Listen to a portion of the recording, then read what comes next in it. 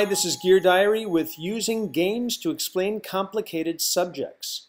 A report out today notes that between July 8th and July 12th, Greenland saw a massive loss of its ice pack and ice cap. That is, on July 8th, there was about 40% of the snow that had gone away, but just 4 days later, it was 97% gone, and so we're going to use Jenga to show how it happened. As you see, the tower is the environment, and each one of the pieces that are being removed is one piece of climate impact, climate change. And if you notice, we can take away this piece or that piece, and the tower not only stands, but it stands just fine.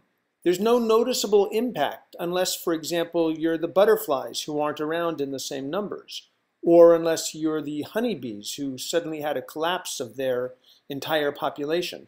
Things go just fine for quite some time, and in fact, things remain just as stable, and the tower remains just as strong, with each piece having one small impact upon the whole.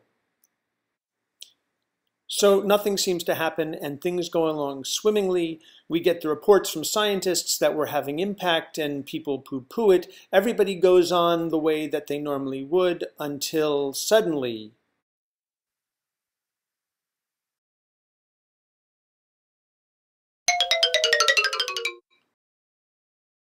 folks, it's not linear. The impact that we have is cumulative, it adds up, and then it happens quickly. In the case of Greenland, 4 days. This has been Gear Diary, using games to explain complicated subjects. Thanks for watching.